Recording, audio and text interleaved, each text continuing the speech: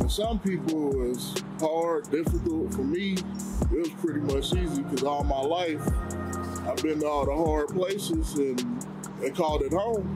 Because I came from St. Louis when I was 3 months old after my house caught a fire with my biological mom, who was under the influence of some substances. That's how I got this. And then I ended up getting put with a family friend who ended up being my foster mom, and I knew her as mama up until I was 14 years old when she passed. Yeah, she believed in me. She wanted me to do everything that I could, and she said, if you want it, you gotta go get it.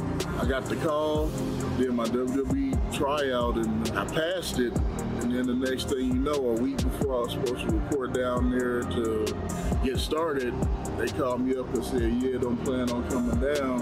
It really hurt to say all those people that believed in me, my mom, my dad, anybody who ever bought one of my shirts, I felt like I let them down. And I ended up being homeless. Finally, I got lucky enough to get a call from another company to get me back up on my feet. And here I am now trying to look to see what's next for me here in MLW. I see Alex Kane had pretty much everything handed to him. Like, he got the backing and the group of people. And not everybody out there got somebody to back them up. But he's still making it, right? I got my people. And I'm gonna go out there and show them, Willie Mack, if he can do it, to hell with everybody else, I can do it too.